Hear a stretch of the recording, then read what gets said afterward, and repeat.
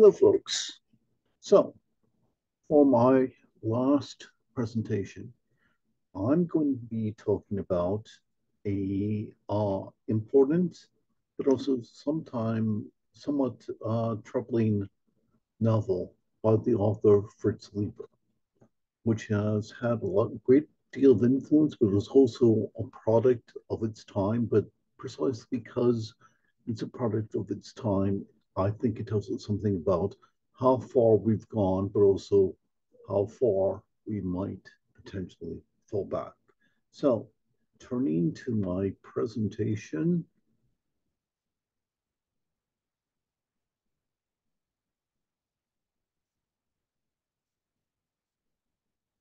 today I'm going to be talking to you about witchcraft in the novel Conjure Wife by Fritz Leiber. So, who the heck is this Fritz Leiber guy? Have any of you ever heard of him before? Well, if you haven't, that's a telling point because he was an American short story writer, a novelist, a poet, also an actor. Also, if that wasn't enough, he was a chess expert. He lived from 1910 to 1992. He is the one that coined the expression sword and sorcery for that genre. Uh, he was a speech and drama instructor at Occidental College during the 1941 to 1942 academic year, but he totally disdained academic politics, which will become very evident when I tell you about the story of the novel Conjure Wife. So also he won a number of awards, including the Hugo Award, so the Critics Award for the quality of his writing in the context of science fiction, fantasy, and horror. Oh, and here's a picture of it. So, Conjure Wife, what the heck is this? Well, it's a novel, well, originally a novel. It was eventually specifically awarded what's called a retro Hugo. I guess the critics that award the Hugo also sometimes acknowledge past works that they neglected to award. It has also received multiple movie adaptations, the earliest one being the movie Weird Woman, which starred Lon Chaney and Gwen and Evelyn Ackers in the 1940s. Then a bit later, I think 60s or 70s, Night of the Eagle, which was a British horror movie. And then about 1980 or so, Witch's Brew, which, as you can see from this image, starred Terry Garr and Richard Benjamin, both actors who were known for doing mostly humorous movies. And significantly, whereas the other two are horror movies, this one is a horror comedy. So, what the heck is this gist of the story here? A professor of sociology in a small Midwestern liberal arts college who's up for the chairmanship of his department suddenly discovers that his wife has been practicing witchcraft. He is an uber rationalist, and so he convinces her to do away with all the charms and totems that she has been covertly um, gathering in order to protect his career. Well, she goes along with it, but as soon as all those are gone away, his career, well, it goes into, can I say, is this acceptable to say his career goes into the crapper? One thing after another goes wrong, he loses the chairmanship. Well,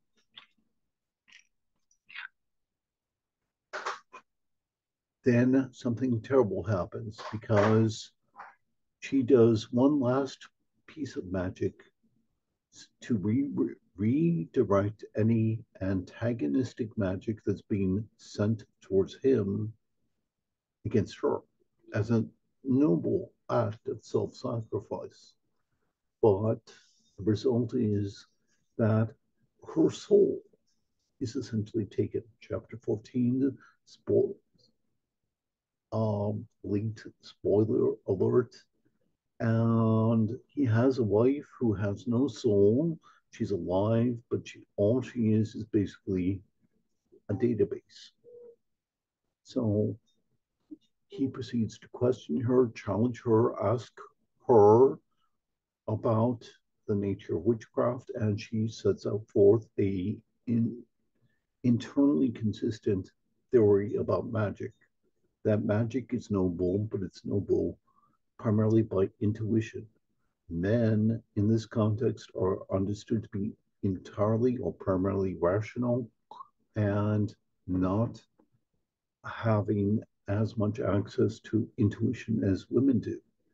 Also, however, women are so entirely competitive with each other that um, that they seldom, if ever, do magic together. And as a result,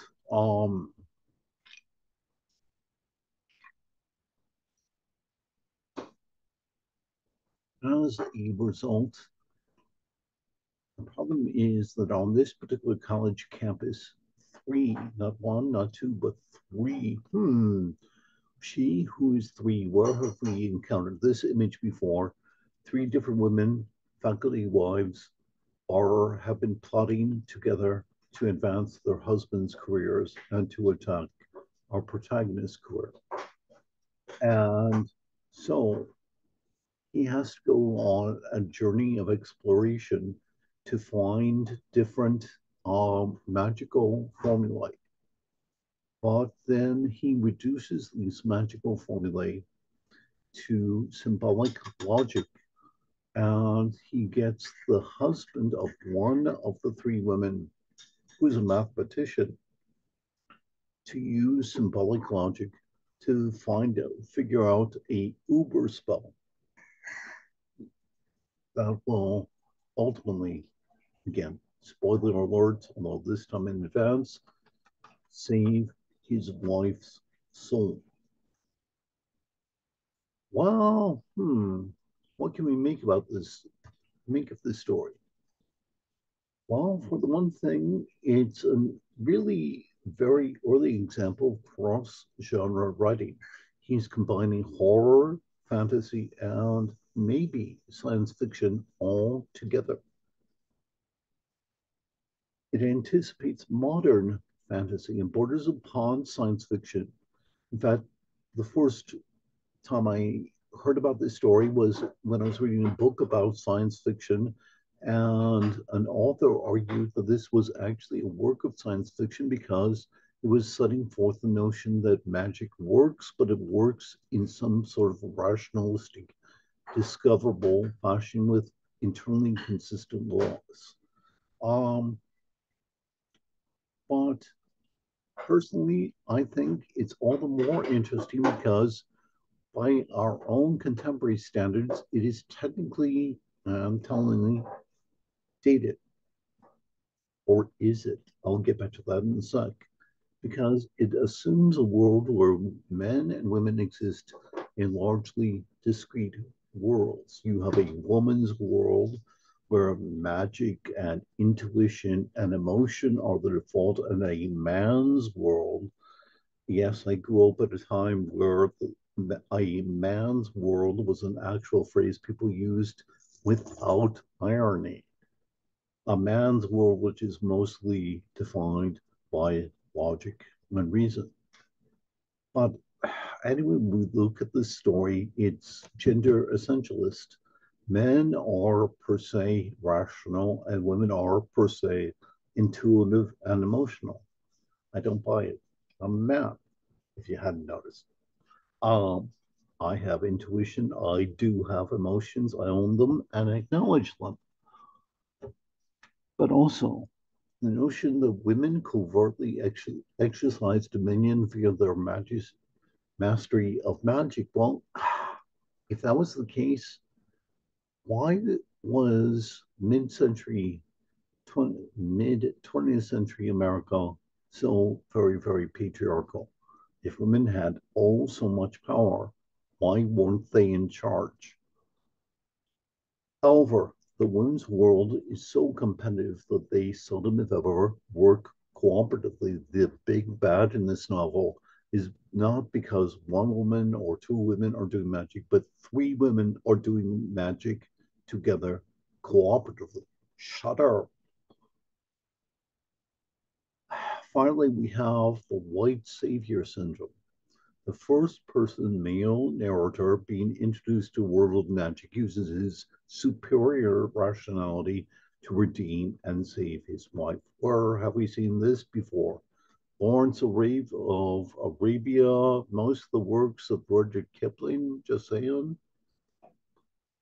And that's where I think this work is intriguing and informative, because right now what we're seeing are coordinated attacks against people that are LGBTQ, drag queens, not necessarily the same thing, women's reproductive choices and power of the recent Supreme Court opinion, um, technically throwing the notion of abortion rights to the states.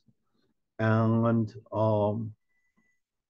rumor has it that the far right, the Federalist Society, their next target is contraception, which applies to both men and women.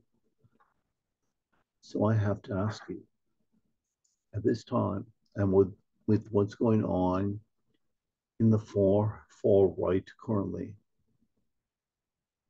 is this novel so much a matter of its time, dated, obscure, irrelevant, or does it presage where the far right wants us to return to?